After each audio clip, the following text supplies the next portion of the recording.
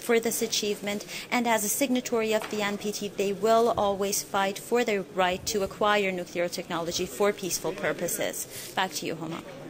Gisu Misha Ahmadi, thanks very much. Gisu updating us there on the situation in Bushehr. Breaking news, as you can see there on your screen, Iran now has started loading nuclear fuel into the Bushehr power plant, its first power plant that's being launched today in the southern city of Bushehr. Of course, we do have the latest pictures for you here on Press TV to show you what's happening in Bushehr, where Gisu was just standing by for us, updating us there.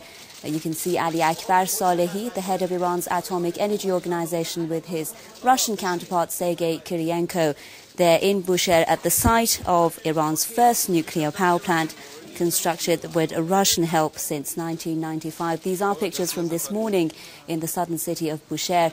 Russian and Iranian officials launching Iran's first nuclear power plant, and as you see, breaking news just in now that Iran has started loading nuclear fuel that has been provided by Russia into its plant to launch it since 1995 with Russian help. It's been constructed. You're seeing the latest pictures there of officials from Bushehr's nuclear power plant in the southern Iranian city of Bushehr. We told you earlier that Iran had started building this power plant before the Islamic Revolution with German help, but that help stopped following the victory of the Islamic Revolution.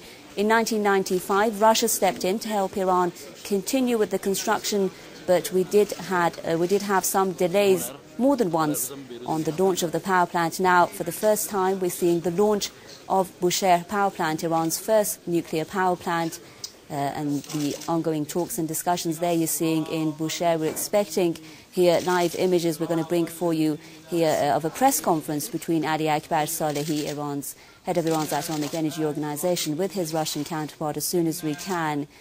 We're seeing live pictures now, as you can see, of what's going on in Bushehr. And it appears to be pictures of the loading of nuclear fuel in Iran's power plant. We're getting live pictures now of what's taking place in Bushehr. Of course, I told you earlier, we are expecting a press conference on the exact details of what's been happening and what's happened today. And according to officials, Iranians are expected to use nuclear-generated electricity 2 or 3 months after this launch that we're seeing today. Live pictures there from Bushehr, the site of Iran's first nuclear power plant. Of course, we'll bring you all the updates and live press conference as well as soon as we can here on Press TV. But for now, let's move on with the news. Lebanon has played down Israel's threat that it will